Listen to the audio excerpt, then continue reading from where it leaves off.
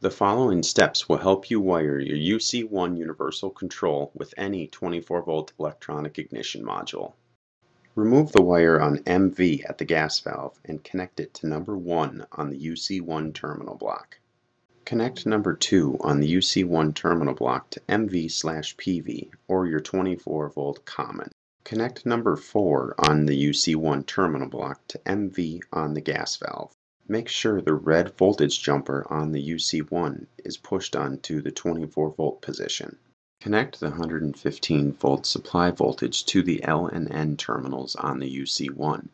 Then crimp the ground wire to the grounding spade terminal in the UC1 box.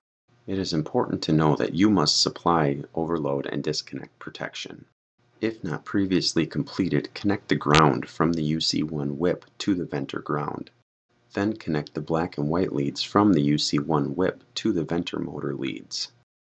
Finally, connect the blue and yellow leads from the UC1 whip to the fan proving switch. The prover leads are not polarity sensitive.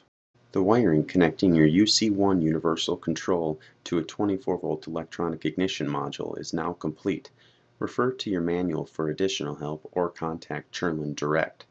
If you are watching this on your mobile phone or tablet, hit the back button to return to the previous screen.